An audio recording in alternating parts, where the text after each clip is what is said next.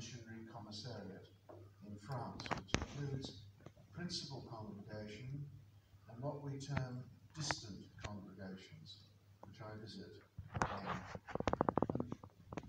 Those distant congregations have begun to contact me again regarding religious services. For 19 months and 2 days, we are only able to hold home services.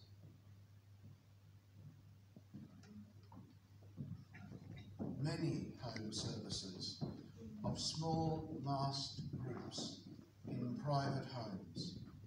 But we resumed our church services on the 3rd of October last year. In addition to these groups, there is now another type, which I'll say more about in a few minutes. They are of great potential for the FCE and our work for Jesus. So I want to speak to you very briefly this morning, therefore, about our mission and its direction. It is a niche mission. But before I do so, I need to read to you something with which you are very familiar. It is to be found in the Gospel according to Matthew chapter 28, verses 16 to 20, and it is known as the Great Commission of Jesus Christ. These words have been the inspiration and impetus to everything that my wife Sarah and I have done in France, as has the hymn that we shall sing to close this devotional and thought for the day. Then the 11 disciples went to Galilee, to the mountain where Jesus had told them to go. When they saw him, they worshipped him, but some doubted. Then Jesus came to them and said, "All authority in heaven and on earth has been given to me. Therefore, go and make disciples of all nations, baptizing them in the name of the Father and of the Son and of the Holy Spirit, and teaching them to obey everything I have commanded you. And surely I am with you always to the very end of the age." Before my wife Sarah and I moved permanently to France upon her retirement in September 2014, I had already conducted services for English Anglican expatriates living in the area where our little holiday house was located. We knew that there was a need before we settled in France. I haven't got time to tell you everything about our mission and our chapel, which we lost to threats of violence against us, against our parishioners, and against our furniture in the church, actual violence against Sarah and others, appalling dishonesty, criminal defamation, and witchcraft.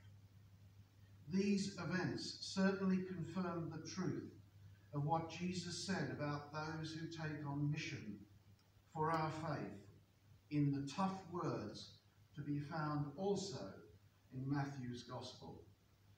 "I am sending you out like sheep among wolves. Therefore, be as shrewd as snakes and as innocent as doves. Be on your guard.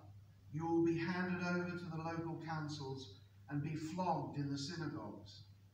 On my account, you will be brought before governors and kings as witnesses to them and to the Gentiles. But when they arrest you, do not worry about what to say or how to say it. At that time, you will be given what to say, for it will not be you speaking, but the Spirit of your Father speaking through you."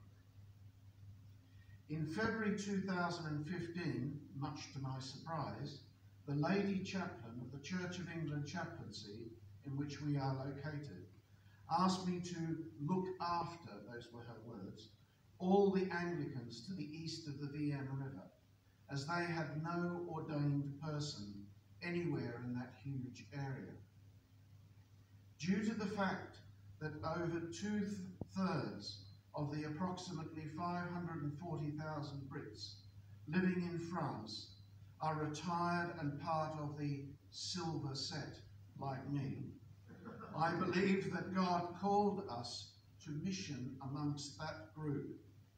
I believe still that expatriates in general should be the focus of our missionary work.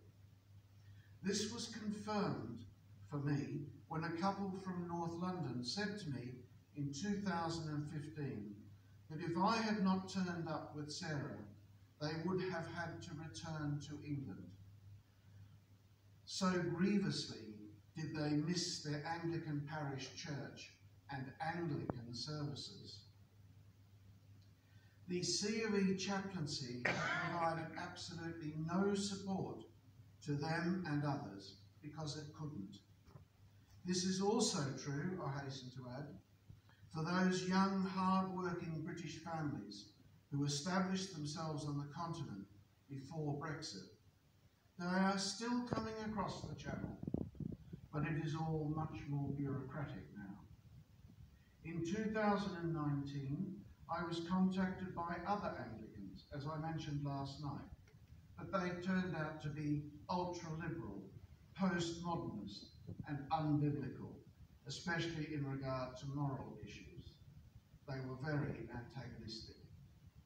However, since the worst of COVID has abated, I have again been contacted, as I mentioned last night, or yesterday afternoon, by two Anglican men who are like us, who are leading Anglican groups like us. One in Dordogne, France, where there are so many English settlers that they call it Dordogneshire, and the other one in southern Spain. And he has told me about another group in Catalonia in northeastern Spain who would be interested in connecting to us. There are not far off 1 million British expatriates in Spain, I understand. So this has provided my church wardens, delegates and others with an idea which we call Delegation for Growth. This would entail bringing men like those I've just described with proven track records and Anglican groups already established into the FCE and, after very careful vetting and checks on them here and there, getting those men ordained. This would serve two purposes: developing the FCE on the continent amongst our own British biblical Anglican people, plus new people brought to Christ through them, and making it possible for me to give up some of my travel and some of my responsibilities. Sadly, my wife is not well, permanently. Neither Sarah nor I can do what we have been doing for the FCE and for Almighty God in France, or what we did before COVID. At least we cannot do so with me as the sole FCE presbyter in France beyond the end of this year. The truth is that we now need the help of dedicated, honourable and honest clergy with their wives. My erstwhile assistant and curate has proven to be incapable and unwilling to take on such responsibilities in France, as he made clear to all of us in France on the 18th of January. And he is now intent upon returning to his place of origin here in Derbyshire, just down the road. Once again, we have picked ourselves up, God has dusted us off, and then set us on our way again. But this time, with a different perception and a far greater sense of reality.